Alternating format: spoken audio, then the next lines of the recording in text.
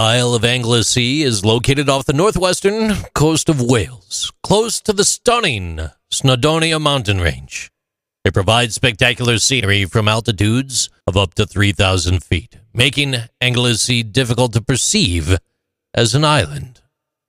The Menai Strait separates it from the mainland, and it's crossed by two picturesque bridges, the Menai Bridge and the Britannia Bridge. During the Middle Ages, Anglesey was known as the Mother of Wales because of its fertile fields. It served as the breadbasket for the north of Wales, and it's specifically known for its apple production.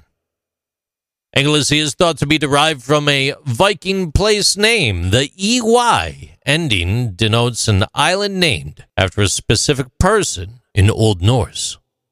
It now has several thriving towns. The historic town of Beaumaris is home to one of Edward I's castles, which he built after defeating the Welsh princes, as well as the historic mansion Henley's Hall, which is now a hotel.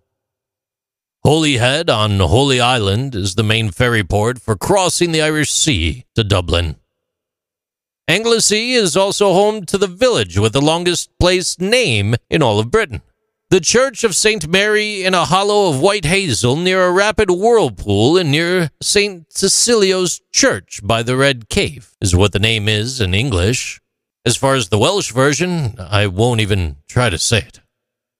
According to medieval accounts, Joseph of Arimathea, who donated his tomb in Jerusalem for Jesus' burial, traveled to Britain with Mary, the mother of Jesus. It's said that during his journey, Joseph also established a church on the island of Avalon, which many believe to be modern-day Anglesey. St. Augustine, the first Archbishop of Canterbury, declared in 597 AD that Mary's tomb had been discovered on an island off the west coast of Britain. There's a theory that Mary was buried in the city with a very long name. The Church of St. Mary in a hollow of white hazel near a rapid whirlpool and near St. Cecilio's Church by the Red Cave.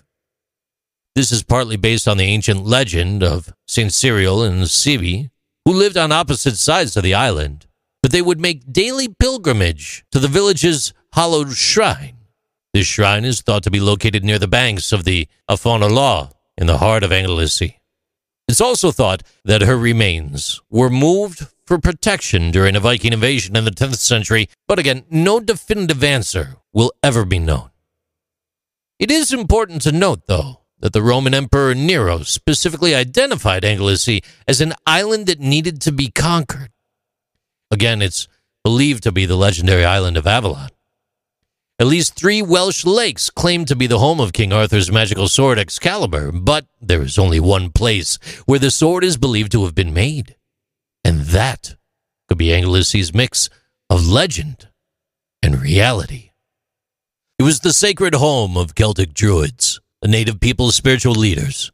Many of them, if not the majority of Druids, lived there. And interestingly, legend has it that Bardsey Island, which is located right next to Anglesey, is the final resting place of Merlin the Magician, one of the most famous Druids of all time.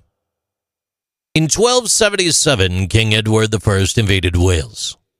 Ultimately, the Welsh were defeated due to the weakness of a small transitional society, rather than any failure on the part of that society's leaders to understand military strategy. While an independent Principality of Wales did not survive, the title of Prince of Wales did. In February 1303, Edward appropriated it and bestowed it to his son, the future Edward II. The title Prince of Wales has traditionally been bestowed upon the intended heir to the English throne. These are interesting things with JC.